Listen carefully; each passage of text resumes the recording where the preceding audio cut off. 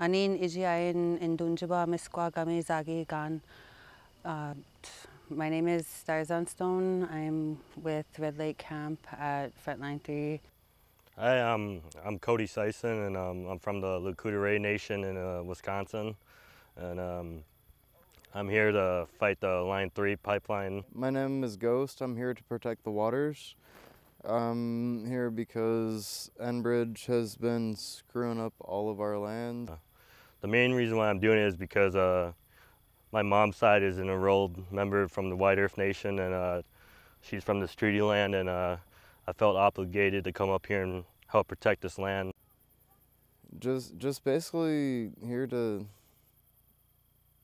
help teach people and take actions with people to stop this evil corporation from destructing the earth.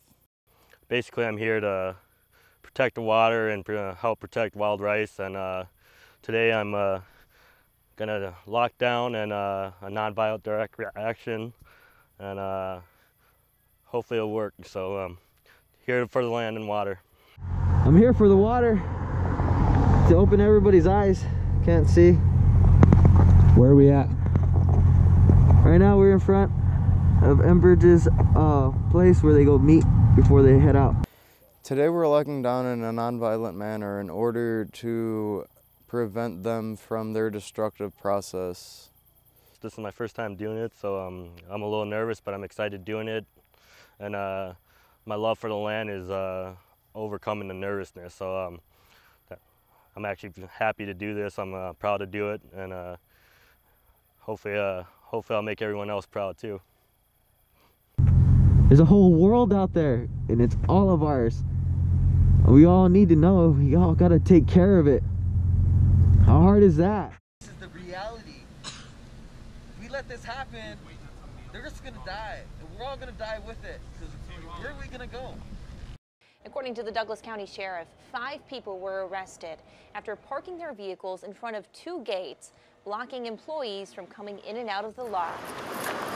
Oh, I said keep your hands out of your pockets. Hey, listen, chill out, chill out, chill out, chill out, chill out. If I tell you twice to keep your hands out of your pockets, it means keep your hands out of your pockets. Yes, sir. Is there anything you don't understand about these instructions? Okay, Do you de-escalate. have any weapons on you? Here, you can empty that pocket. Thank you.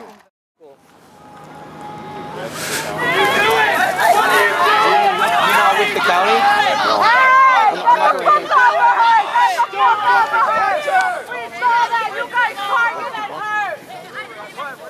They were targeting us. They went straight for the ones they clearly know, and that's expected. They did that back in Standing Rock. There's a pattern. We know it. You know, we know we have this chance of getting caught up, even just standing there, just to stand up for the cause. They're trying to quiet us. They're trying to scare us with these arrests. They're trying to bully us into being quiet, but it's not going to work. We're going to keep standing up. I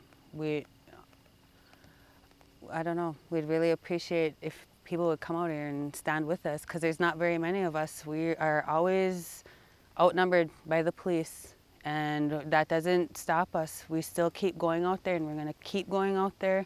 And if any frontline warriors from Standing Rock happen to watch this, I would really appreciate you guys to come out and stand with the Anishinaabe, because we stood pretty strong with the Dakotas in Standing Rock right to the end, and we'd really appreciate if some of our comrades would come out and stand with us.